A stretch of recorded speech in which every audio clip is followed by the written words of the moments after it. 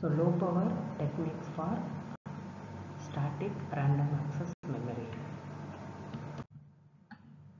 So this is architecture of a static random access memory. A static random access memory consists of RAM cell arrays. This is nothing but RAM cell arrays, row decoders, sense amplifiers, column decoders, and peripheral circuits. Peripheral circuits is outside. That is column address lines, data IO lines, and row address lines. This is, if you take each cell, the SRAM cell consists of, the first diagram shows 4 transistor cell with the resistive load. This is 1, 2, 3, 4. This is nothing but a resistive load. So initially the SRAM for 1 bit cell is constructed with 4 transistor with the resistive load.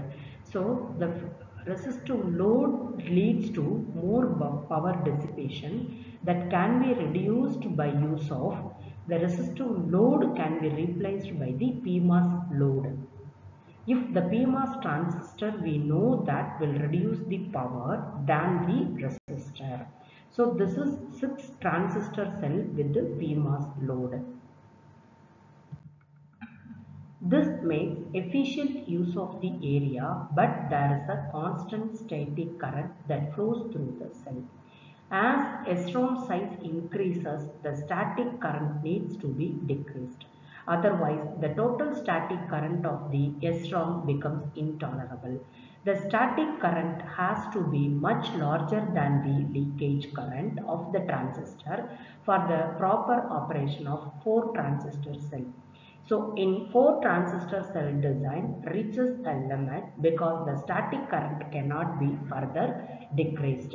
And SRAM cell using 6 transistor with the PMOS load can reduce the static current to the order of leakage current of CMOS transistor, but it takes more area for the cell layout.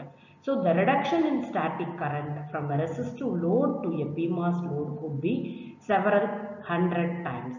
So low power SRAM design, the 6 transistor cell is typically used. So in aggressive low power design, high density RAMs are required to operate at very low voltage level to reduce power dissipation. The threshold voltage of the device is often reduced to compensate for the speed degradation due to low output operating voltage. The reduction of threshold voltage leads to exponential increases in static leakage current of the SRAM cell and could become a limiting factor. One solution is to use multiple threshold devices in the memory chip. For example, the memory cells use higher threshold voltage devices to reduce leakage, while the rest of the peripheral devices use low threshold devices to improve speed. A more exotic solution is to adjust the threshold voltage dynamically by adjusting the back bias voltage of the transistor.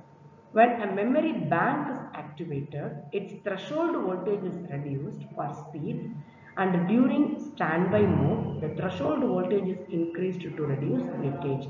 This technique has also been successfully used in DRAM chips. Memory bank partitioning.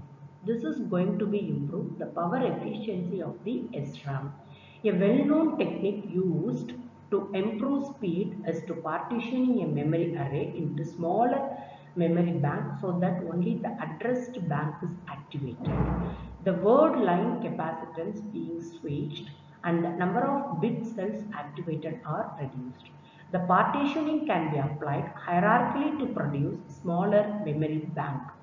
However, at some point, the delay and power overhead associated with the memory bank decoding circuit dominates and further partitioning becomes harmful. 2 to 8 partitioning bank are appropriate bank. So this is the in conventional SRAM, the bit lines are allowed to swing rail to rail during a read operation.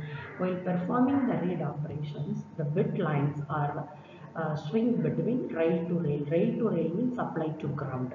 To conserve power, the voltage swing at the bit lines need to be limited.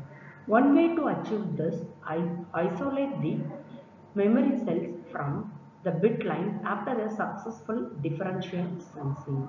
This prevents the memory cells from changing the bit line voltage further. In some cases, the bit line sense amplifiers also need to be isolated from the bit lines after sensing. This prevents the bit line capacitance from having large voltage swing, this saving power. This method requires pulsed signals at the word lines and sense amplifiers. So this is going to be performed the read operation. This is complete signal is given. Once the read operations is obtained, this will be populated. Okay, these are all the bit lines. This is word. So the dummy bit lines are included to performing the proper read operations for power saving. This is nothing but the generation of word line pulses is very critical because if the pulses are too short, the sense operations may fail.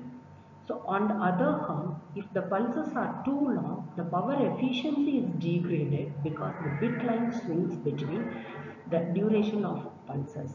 A simple technique is to use delay line to generate pulses with a fixed width. Delay lines are susceptible to process temperature and voltage variation. A better method is to use the feedback mechanism from the bit lines.